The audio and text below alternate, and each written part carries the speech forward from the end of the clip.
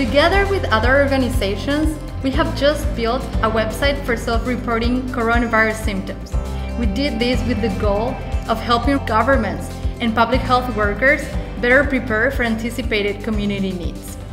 To date, more than 5,000 people have self-reported. This project is open source, so any community in the world can use it.